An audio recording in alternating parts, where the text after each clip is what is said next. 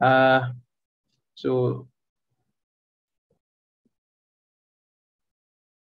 the answer you put is wrong. The answer is not A. The answer is E.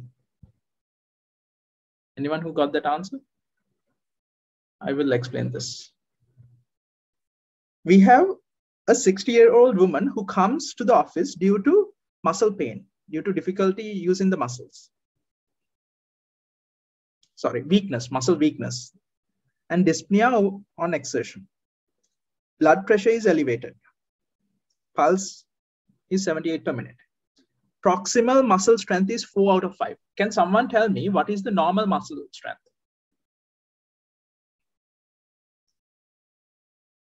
5 out of 5. 5 out of 5. The normal muscle strength is 5 out of 5. I put a table. You guys can check this here. Normal means you can put a lot of resistance and the person will be able to handle that.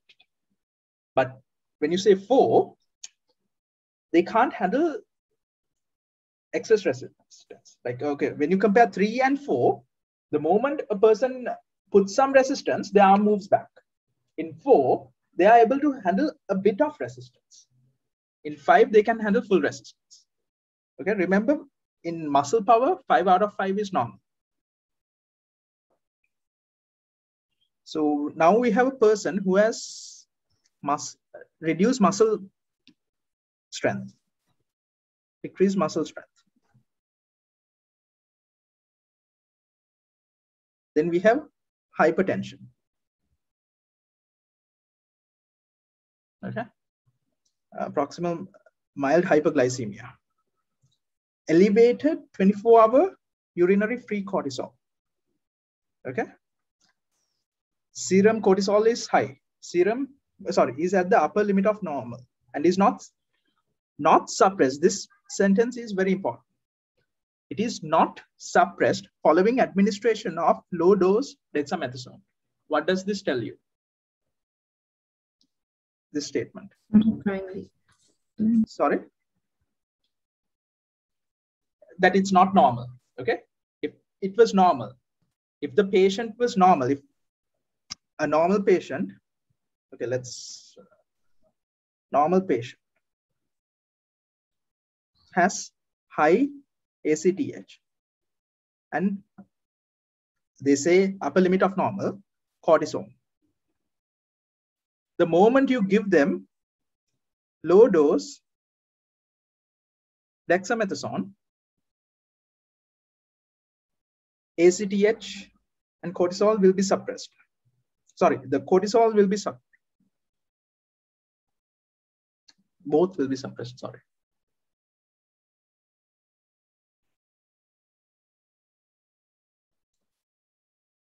Both of these will be suppressed. Do you guys understand this?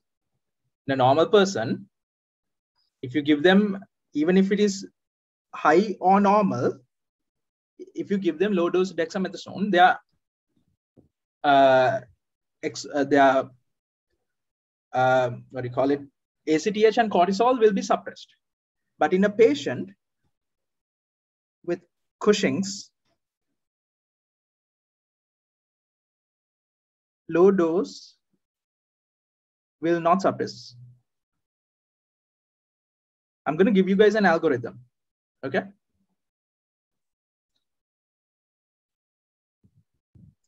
Write this. Next. The next step you do is you give a high dose dexamethasone test. Okay, let's read the question. Serum ACTH is elevated. Still, chest X-ray reveals the right lower lobe mass. Which of the following changes are most likely to occur after administration of high dose dexamethasone? If you give high dose dexamethasone for a patient who has a pituitary adenoma, what will happen to the ACTH and the cortisol levels? Reduce. It will be reduced. But if you give it to a patient who has a tumor and ectopic ACTH producing tumor, what will happen to will it be suppressed? I'll give you guys an algorithm, don't worry. I can see that you haven't really understood that. This is how you diagnose what it is, okay? The first step is measure salivary or 24-hour urinary cortisol. This is the first step. You guys can see my writing, right? Yeah. If it is, let's say it's elevated, we need to see if the person is just stressed. If the person is stressed, if it's a normal physiologic process, or if there's any pathology. What you do is low dose dexamethasone. Okay. If it is normal, if the person is normal, both ACTH and cortisol will be suppressed. Okay. So low dose. If it is high, sorry, if it is a pathologic condition, let's say Cushing's, ACTH and cortisol remain elevated.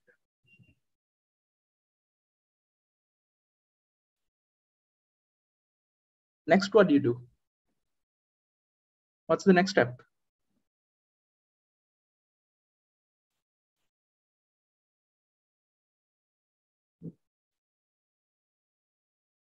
What do you do in these patients?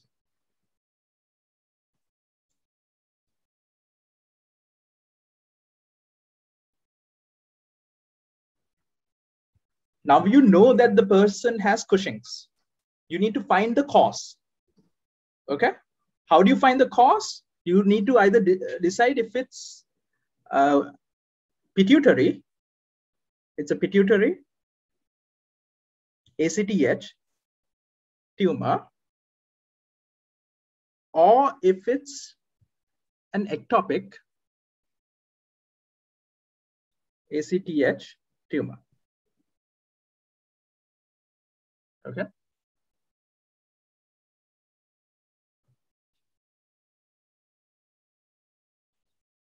What do you use to test this? MRI. Huh? MRI of pituitary. No, that is afterwards.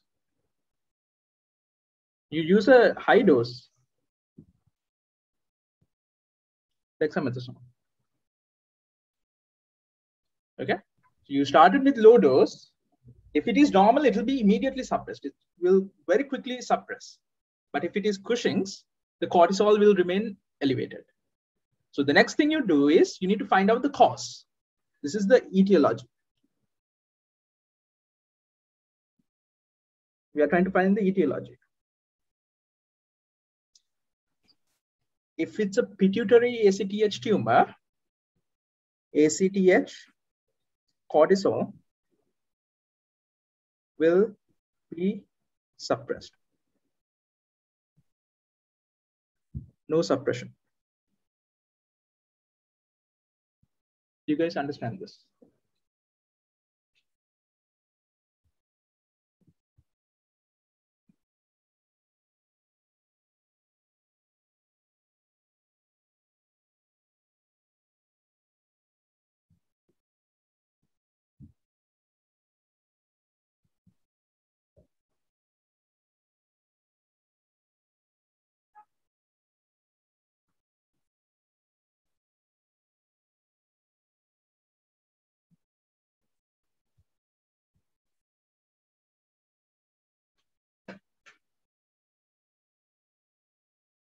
Do you guys understand this? If you have any doubts, please ask.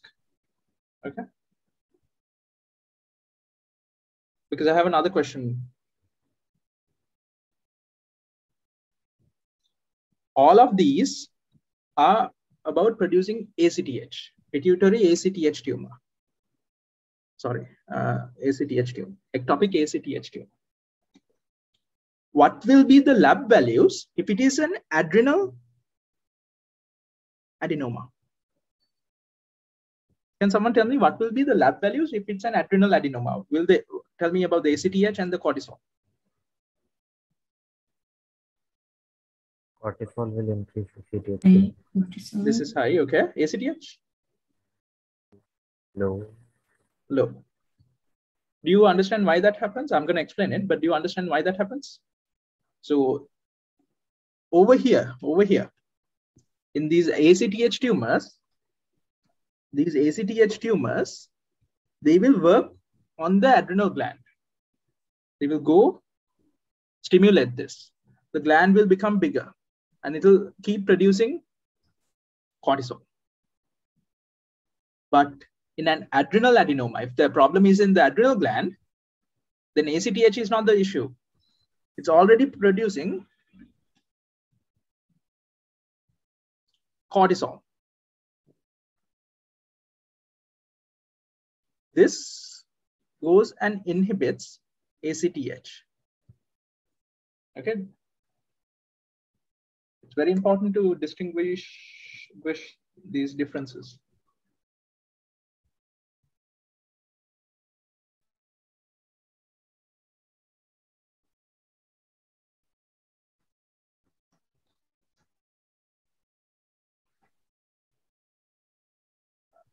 If you didn't understand, please ask me, because this question is very important.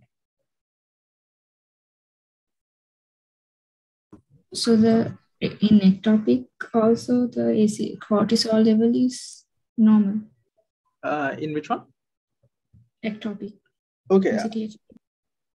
They are asking the changes that occur. Which of the following changes are most likely to occur? They're not asking if it's normal. They're asking, will it be increased, decreased after you give the high dose dexamethasone test? Did you get it? Is that the question? Yes. Okay. Do you guys understand this flowchart? The first thing is, okay, a patient comes with you suspect with high cortisol levels. So what you do is, you give that patient a low dose dexamethasone test first. If it is normal, the ACTH and the cortisol will be suppressed very quickly. But if it is not normal, if there's a pathology, then the ACTH and cortisol will remain elevated. And you need to give a high dose of ACTH to suppress the pituitary. You need to give a very high dose. For an ectopic ACTH, no matter how much you give, it will not be suppressed. It does its own thing. And this is hinted over here. Chest X-ray reveals.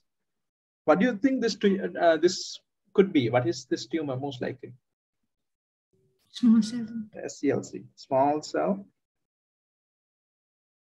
lung carcinoma. Okay, that's why ACTH